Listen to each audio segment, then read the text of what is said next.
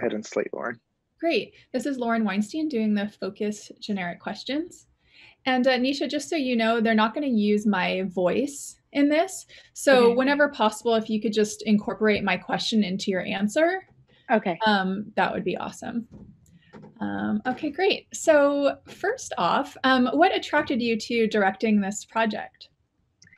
So I was attracted to this project because Flora Greason wrote a really beautiful script. It was funny, it was warm, it was a really refreshing take on a subject that I know and love, which is a boss and a assistant.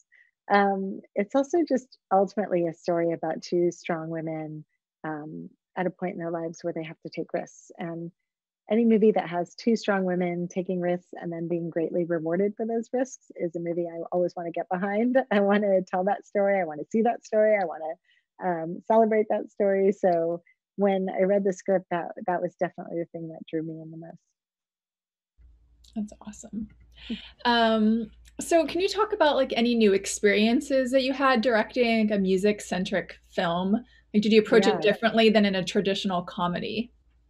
Yes. So because the movie had sorry.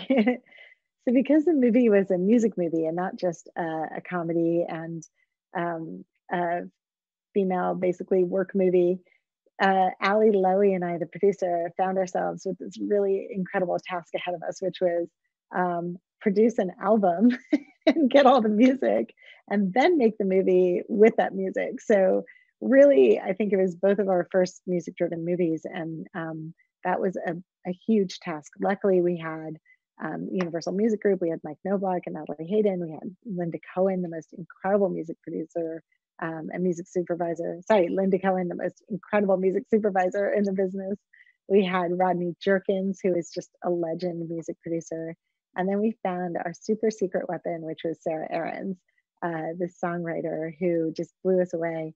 She came in. So part of the process is you listen to 1,000 demos and you try to pick like what song would David be singing? What song would Maggie have David be singing? What song would Grace be singing? What song is Grace's biggest hit that she's been singing for decades?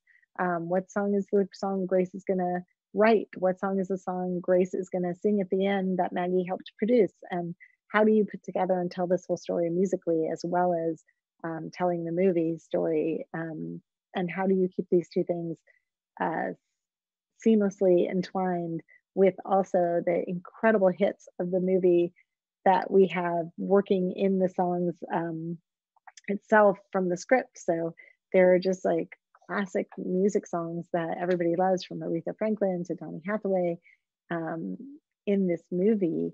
And how do we not compete with it? Also, how do we make songs that are also working on the same level with these great iconic hits that we all have? And then how do we actually make those songs so that we can then film the actors singing them and then put it out on a soundtrack later? These are all things that we didn't know before we made this movie and had to learn how to do and then do it really fast because we shot the whole movie in 36 days.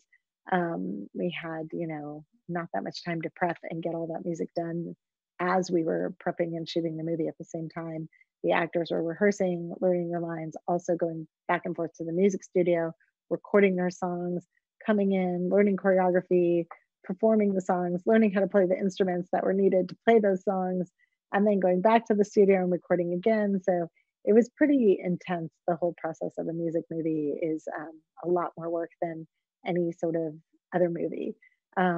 And that was all a big learning curve. Luckily, we were in the hands of really amazing pros. But when Sarah Aarons came in, I remember there were so many demos we were listening to, and I talked to her about what I was looking for in the movie and what kind of sound and what the lyrics should be and what moments that I needed these songs for. And she came to me with 3 demos she gave me, and I listened to them. And the next day she was like, okay, which one did you like? And I said, all of them.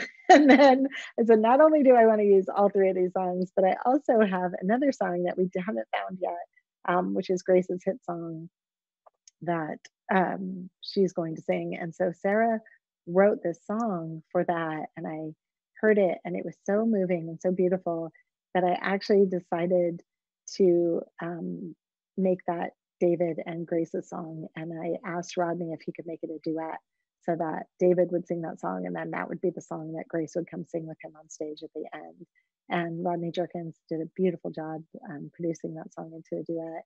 And it's just one of my most favorite scenes is watching David and his mom sing the song at the end. And it just knowing that journey that it came from, just Sarah Aarons writing it in an evening to Rodney Jerkins making it a reality to Tracy and Kelvin bringing that voice to life. It's just a really satisfying and beautiful process.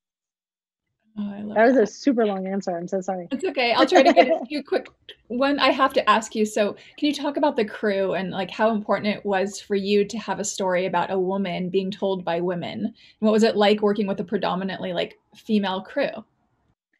Oh, I guess that's not very rare for me, but yeah, it was. I think that because our industry has been, known to uh, have roadblocks for women getting in behind the camera, it was really important to me to collaborate with other women behind the scenes that were at the top of their game. We had Jenny Egan, the most incredible costume designer, Teresa Glossarian, our production designer, Ali Lowy, our producer, of course, Laura Greason, who wrote the script, um, our incredible hair and makeup team. We have, let's see, Linda Cohen, the music supervisor. I think to me, when you're telling the story about two super strong women, it would be a shame to not have incredibly talented, confident, super strong women behind the camera as well. So it's something that I've always tried to achieve in movies is gender parity behind the camera and in front of the camera. And I'm really happy that that continued with behind it. So good.